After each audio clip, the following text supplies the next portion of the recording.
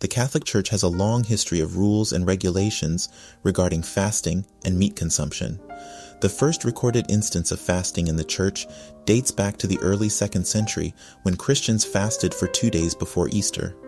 Welcome to SD Case and Courses. Today we are learning about the history of the Catholic Church's rules on fasting and meat consumption. Over time, the rules surrounding fasting and meat consumption have evolved. For example, in the 1900s, those who had permission from the Holy See can eat meat on prohibited days, but only at their full meal. Everyone else could not eat meat at all on prohibited days. This rule was established in 1834 by the Sacred Penitentiaria.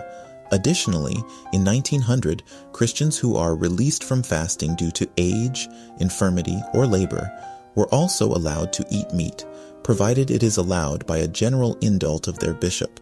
These rules were shaped by the conditions of our age, as the Church is ever adapting to meet the best interests of her children. The Church recognizes that the obligation of fasting is rarely observed nowadays, but still emphasizes the importance of mortification and penance due to sin and its consequences. As the Council of Trent stated in 1545 to 1563, quote, "No measure of leniency in this respect can eliminate the natural and divine positive law imposing mortification and penance on man on account of sin and its consequences," unquote. In 1966, Pope Paul VI issued a new set of fasting rules that reduced the number of days on which fasting was required. The new rules required Catholics to fast on Ash Wednesday and Good Friday, and to abstain from meat on Ash Wednesday, Good Friday, and all Fridays during Lent. These rules were further revised in 1983 by Pope John Paul II, who allowed bishops to determine the specific days of abstinence and fasting for their dioceses.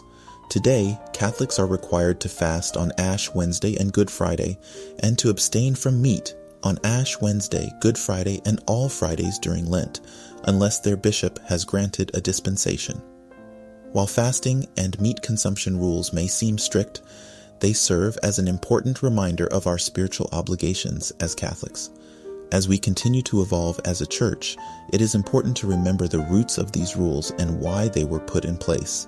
And that is the history of the Catholic Church's rules on fasting and meat consumption in a nutshell.